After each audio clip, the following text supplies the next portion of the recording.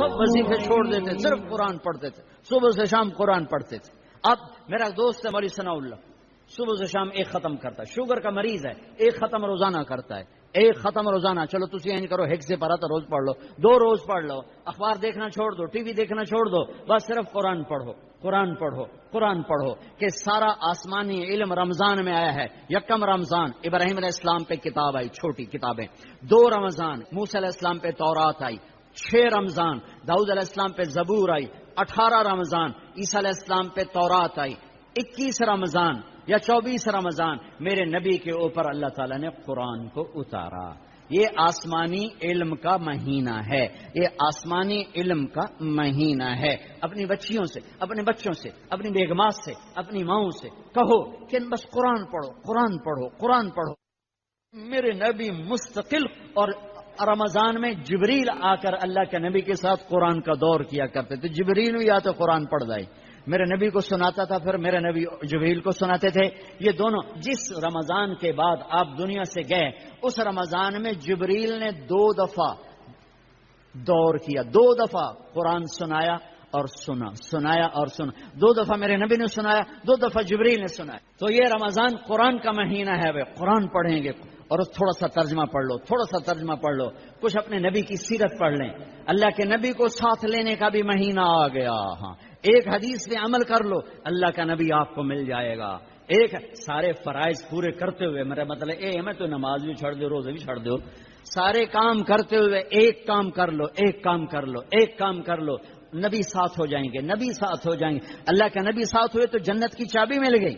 اللہ کا نبی ساتھ ہوئے تو جہنم کا تالا مل گیا. اللہ کا نبی ساتھ ہوئے تو جنت کے راستے مل گئے. اللہ کا نبی ساتھ ہوئے تو عزتوں کے راستے مل گئے. اللہ کے نبی ساتھ ہوئے تو ذلتوں سے بچنے کا سامان ہو گیا. اللہ کے نبی ساتھ ہو گئے تو محبتوں کا سامان مل گیا. اللہ کے نبی ساتھ ہو گئے تو نیک اولاد کے ملنے کا سامان ہو گیا. اللہ کے نبی ساتھ ہو گئے تو برکتوں کا سامان ہو گیا.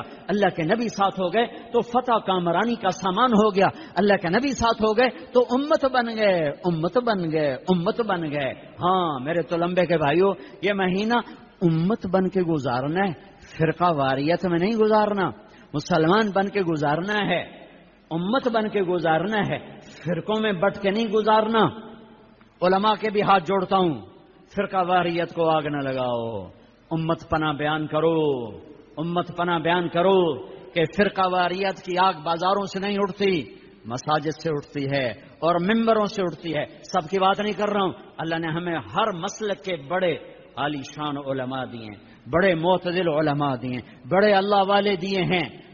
سارے خطیب بھی ایسے نہیں، کچھ خطیب شعلہ نوا، شعلہ بیاں اور آگ بھڑکانے والے نادانی میں کر رہے ہیں. وہ سمجھ رہے ہیں بہت اچھا کر رہے ہیں، ان کا علم غلط ہو گیا. انسان سے غلطی ہو ہی جاتی ہے، ان کا علم غلط ہو گیا. وہ فرقہ واریت کو پروموٹ کرنا سمجھتے ہیں ہم دین کی خدمت کر رہے ہیں. خدمت نہیں کر رہے ہیں، امت کو توڑ رہے ہیں. میں کہتا ہوں قرآن پڑھو، تمہیں خود پتہ چل جائے گا کہ اللہ کیا کہتا ہے. اپنے نبی کی سیرت پڑھو، تمہیں پتہ چل جائے گا میرے نبی کیا ہیں، کیسے ان کو فالو کرنا ہے، کیسے ان کے پیچھے چلنا ہے. آہا، ایک حدیث میرے نبی ملے، جنت کے خزانے، جنت کی چابی، حبیب اللہ، نبی اللہ، خلیل اللہ، رسول اللہ، محمد نام، احمد نام، ماہی نام، حاشر نام، عاقب نام، فاتح کہا، خاتم کہا، ابو القاسم کہا، طٰہٰ فرمایا، یاسین فرمایا، شاہد بھی نام دیا، مبشر بھی کہا، نذیر بھی، اور داعی اللہ بھی، سراج منیر بھی، عزیز بھی نام دیا، حریص علیکم بھی کہا، رؤوف بھی کہا، رحیم بھی کہا، رحمت للعالمین بھی فرمایا، کافۃ للناس بشیرا و نذیرا بھی فرمایا. مزمل کا لاڈ ہے، مزمل کا لاڈ ہے، مدثر کا لاڈ ہے، ایھا النبی کی عزت ہے، ایھا الرسول کا پروٹوکول ہے. یا ایھا النبی سے پکارا، عزت دی. یا ایھا الرسول سے پکارا، پروٹوکول دیا. یا ایھا المزمل سے پکارا، محبت دی. یا ایھا المدثر سے پکارا، لاڈ، محبت، عزت، پروٹوکول. یہ میرے نبی، یہ میرے رسول، یہ کائنات کے سردار، اولین آخرین کے سردار، جنہیں درخت کہتے تھے السلام علیکہ یا رسول اللہ، جنہیں پتھر کہتے تھے السلام علیکہ یا رسول اللہ، جنہیں اونٹ کہتے تھے السلام علیکہ یا رسول اللہ، جنہیں درخت کی شاخیں کہتی تھی السلام علیکہ یا رسول اللہ، جو کسی درخت کے پاس سے گزرتے تھے تو شاخیں آگے بڑھ کے سایہ کرنے لگتی تھیں، جو جانوروں کے قریب سے گزرتے تھے تو سجدے میں پڑ جاتے تھے، پتھر سے ٹیک لگاتے تھے، پتھر موم بن جاتا تھا۔ میرے نبی جمعے کی تقریر کرتے، یہاں ایک کھجور کا تنا، لوگ زیادہ ہو گئے، جیسے اب زیادہ ہو گئے، ادھر میرے نبی کا گھر، صحابہ نے ممبر بنا دیا، اب یہ وہاں سے آ رہے ہیں، آج پہلا جمعہ ممبر پہ کھڑے ہو کے دینا ہے، ابھی آ رہے ہیں، آ رہے ہیں، یہ کھجور کا تنا ہے، اس کو آپ نے یوں کر کے کراس کیا، پہلا قدم رکھا آپ نے، پہلا قدم رکھا ممبر پر، یہ کھجور کا تنا، اتنے زور سے چیخ ماری جیسے حاملہ اونٹنی چیخ مارتی ہے، اور سارے مسجد میں اس کے چیخنے کی آواز، زور زور سے رویا، ارے یہ بے جان تنا جانتا ہے کہ نبی کیا ہے، تو لمبے والا مسلمان نہیں جانتا۔ پاکستان کا مسلمان جانتا میرا نبی کیا ہے تو یہ فرقوں میں بٹتا، ایک دوسرے کو سلام کرنا چھوڑ دیتا، ایک دوسرے پہ کفر کے فتوے لگاتا، ایک دوسرے کو جہنم میں گراتا، ایک دوسرے کو واجب القتل ٹھہراتا۔ ہے میرے دیس کے لوگوں نے اپنے نبی کو نہیں پہچانا، یہ کھجور کا تنا پہچان رہا ہے، آپ نے دیکھا، واپس آئے، یہ تنا ہے، آپ نے اس کا ایسے سینے سے لگا لیا، ایسے سینے سے لگا لیا، ہائے ہائے، اور فرمایا دیکھ بھائی لوگ زیادہ ہو گئے ہیں، اب میں نظر نہیں آتا ہوں، اس لیے میں ممبر پہ جا رہا ہوں تم سے جدا ہو کر، تو میں تیرے ساتھ ایک سودا کرتا ہوں، تو چپ کر جا، میں تمہیں جنت کا درخت بنوا دوں گا اللہ تعالیٰ سے، جنتی تیرے میوے کھائیں گے، تیری جڑوں سے نہریں نکلیں گی۔ تو وہ روتے روتے ایک دم چپ ہو گیا، اور ہچکیاں لگ گئیں، ہچکیاں، ایک دم چپ کرو تو ہچکی لگ جاتی ہے، یہ اس کی آواز تھی۔ پھر میرے نبی کی دعا وہیں سچی ہوئی کہ ایک دم زمین پھٹی اور وہ درخت غائب ہوا، اور میرے اللہ نے جنت میں پہنچا دیا، وہ کھجور کا تنا غائب ہوا، جنت میں پہنچا دیا۔ ایک حدیث لے لو، یا بنیا، انس یا بنیا، اے میرے بچے، چھوٹے سے ننھے نوکر تھے، خادم تھے، ان استطعت ان تصبح وتمسي وليس في قلبك غش لأحد فافعل، ثم قال وذلك من سنتي ومن أحب سنتي فقد أحبني ومن أحبني كان معي في الجنة وهو۔ اب اس کو میں ذرا کھول کے بتاؤں، اے میرے بیٹے انس، ایک عظیم الشان سنت بتاؤں، عظیم الشان سنت، ذلك من سنتي، الف لام میم ذالک الکتاب، الف لام میم ذالک الکتاب، یہ عظیم الشان کتاب، یہ عظیم الشان کتاب۔ میرے نبی کہہ رہے ہیں ذالک من سنتی، میری عظیم الشان سنت، عظیم الشان سنت۔ پگڑی کو نہیں کہا میری عظیم الشان سنت ہے، داڑھی کو نہیں کہا میری عظیم الشان سنت ہے، سیدھے ہاتھ سے کھانے کو نہیں کہا میری عظیم الشان سنت ہے، سفید لباس پہننے کو نہیں فرمایا میری عظیم الشان سنت ہے، کنگھی کرنے سرما لگانے کو نہیں فرمایا میری عظیم الشان سنت ہے، شادی کو کہا النکاح من سنتی، نکاح میری سنت ہے، عظیم الشان نہیں فرمایا، عظیم الشان نہیں فرمایا، مسجد میں سیدھا پاؤں داخل کرو، عظیم الشان سنت نہیں فرمایا،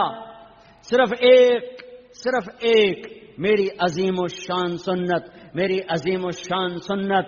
میرے بیٹے انس، ایک عظیم الشان سنت ہے میری، کیا کہ ایسا کیا کر صبح شام اپنے دل کو لوگوں کے بغض سے دھو دیا کر، لوگوں کی نفرت سے دھو دیا کر، دھو دو، اس دل کو صاف کر دو، بغض نکال دو، نفرت نکال دو، غصہ نکال دو، حسد نکال دو، گلہ نکال دو، کینہ نکال دو، دھو دو، جو برا کرے اس کا بھلا، جو اچھا کرے اس کا بھی بھلا، یہ اپنا لو تو کیا ہوگا؟ میرے نبی فرماتے ہیں کہ جو یہ کرے گا وہ مجھ سے پیار کرے گا، جو مجھ سے پیار کرے گا وہ میرا ساتھی ہو جائے گا۔ تو بھائیو بہنوں، کسی سے لڑے ہو کسی سے لڑائی ہے، جھگڑا ہے، بات چیت بند ہے، بول چال بند ہے، صلح کرو جاتے ہی، میرے روزے نہ خراب ہو جائیں، میری جنت کا فیصلہ ہونے والا ہے۔ رمضان میں میرا رب جنت کے دروازے کھول دیتا ہے، جہنم کے دروازے بند کر دیتا ہے۔ پورا مہینہ دوزخ بند، جنت کھل گئی، شیطان قید ہو کے پانیوں میں ڈال دیا گیا ہے۔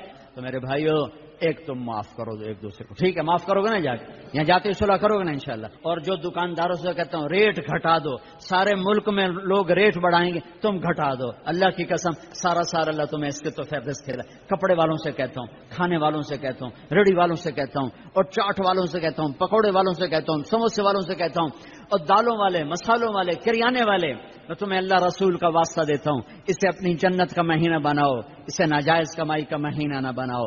ریٹ گھٹا دو، ریٹ گھٹا دو، سارا سال اللہ تمہیں دگنا کر کے دے گا، 10 گنا کر کے دے گا۔ آنکھوں پہ پٹی ہے ان تاجروں کے جو اندھے ہو کر لوٹتے ہیں اس مہینے میں، کتنے پیسے بنا لو گے؟ پورے پاکستان کے تاجروں سے کہتا ہوں، پورے پاکستان کے دکانداروں سے کہتا ہوں، ہر قسم کے تاجر سے کہتا ہوں، کماؤ، حلال کماؤ، جائز کماؤ، رمضان کی وجہ سے ریٹ نہ بڑھاؤ، 2-4 روپے نیچے لے جاؤ، 2-4 روپے نیچے لے جاؤ، اللہ کی قسم اللہ تمہاری نسلوں کو پالے گا، سارا سال 10 گنا کر کے اللہ تمہیں دے گا۔ بخیل نہ بنو، بخیل بخیل کنجوس اللہ کا یار نہیں بن سکتا، اور سخی سے اللہ دوستی توڑتا نہیں، سخی سے دوستی توڑتا نہیں، اور بخیل سے دوستی لگاتا نہیں۔ اور انتہائی پستی ہے روزے سے پیسہ بنانا۔ حلال بناؤ کوئی مسئلہ نہیں، حلال کماؤ کوئی مسئلہ نہیں، لیکن رمضان کی وجہ سے ریٹ بڑھاؤ، یہ ظلم نہ کرنا، یہ ظلم نہ کرنا، اللہ تمہاری نسلوں کو پالے گا۔ پہلے ہم توبہ کر لیں، تو میرے ساتھ کہو یا اللہ میری توبہ، پھر کہو یا اللہ میری توبہ، پھر کہو یا اللہ میری توبہ۔ بس کم بن گیا، سارے معاف ہو گئے۔ اللہ نو مناونا تو دنیا دا سب تو سوکھا کام، ماں نو بھی مناونا ہوئے تو بندہ بڑا اوکھا ہوندا ہے، تے بیوی مناونی پوے تے رات دیں تے دیں رات بن جاندا ہے، تے اللہ نو مناونا تو کم ہی کوئی نہیں۔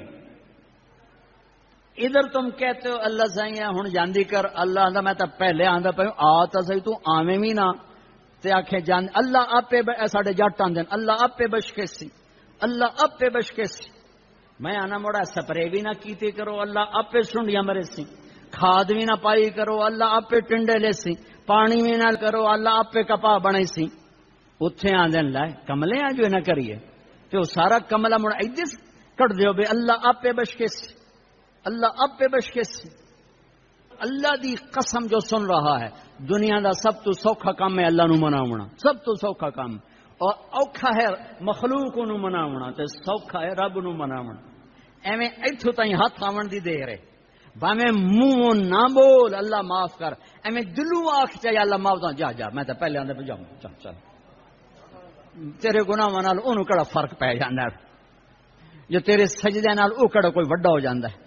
آہا، تیرے سجدوں کا محتاج نہیں، تیرے گناہوں سے چھوٹا نہیں ہوتا، تیری نیکی سے بڑا نہیں ہوتا۔ وہ